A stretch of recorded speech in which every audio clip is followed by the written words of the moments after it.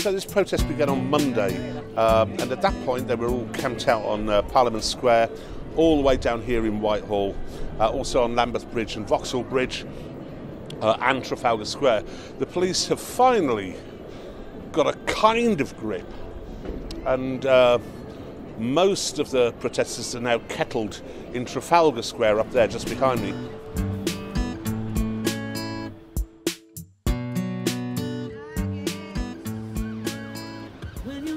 Is this a transport of the future, sir? Well be. Could it? From the Sunday Times. What on earth is this? It's a method of having to make something absolutely ridiculous to get people like the Sunday Times interested. Well, you've done it. You've done it. What do you want to happen? We want the truth to be told, that primarily that the media takes it upon themselves to transmit the message that's been publicly available of all climate science for decades, and to get the government to act, to put pressure on big business to actually sort out the fact that we're heading for a complete catastrophe. Well, we need the government to lean on big business, really, because as individual people we can't change how much plastic is used, we can't change where money's invested. So we need to see massive divestment away from fossil fuels for a start, and the government can do that a lot. Nuclear. That's a complex issue. That's a complex issue. But yeah, primarily legislating against so many hugely polluting industries that we all know who they are. We all know such obvious solutions that can be made.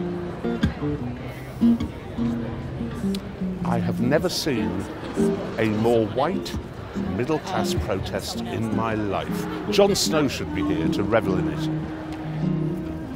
Hello, from the Sunday Times. Oh, hi. How seriously does your dog worry about climate change? As much as a dog can do, but yes, she's certainly a rebel.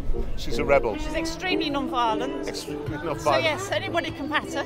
Right. This is a rude question. Yeah. Isn't this just a pleasant, rather comfortable gathering for very middle-class people, which disrupts the lives of ordinary Londoners? I think the trouble is that what's been used so far around talking and possible sort of Greenpeace and Friends of the Earth actions hasn't worked, and it's time to step it up.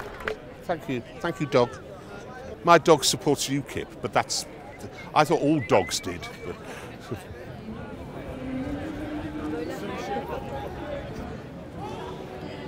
this is quite exciting because a woman is keening like a kind of superannuated Joan Baez.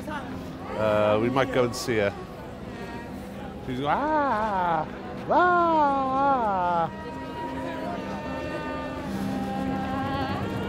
But couldn't you, intelligent bloke, couldn't you just go home, leave ordinary Londoners to go about their lives and stand for Parliament? I might vote for you. You might. I think it's been tried through the political process for years now. For 30 years we've known about the dangers of climate change.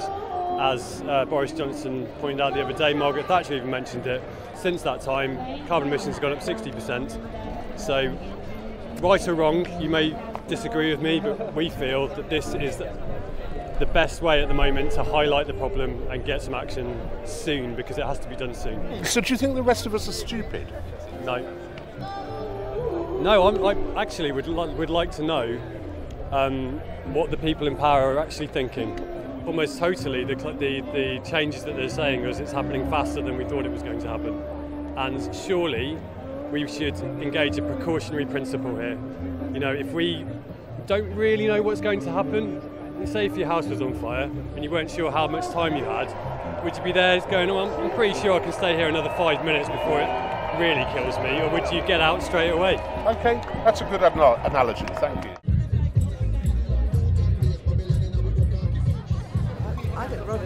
I'd love a sticker. It looks slightly fascistic, this sticker, to me. Oh, does You it know? remind you of the CND side? It's a bit CND, but it's a cross between CND and the Third Reich. Everyone's got very, very happy indeed. I think some kale wraps have been delivered or something. And so I must leave to go and have a nice drink with my son and leave them kettled in Trafalgar Square, happy, not tearing their hair out, devoted to their cause for a bit. Very charming.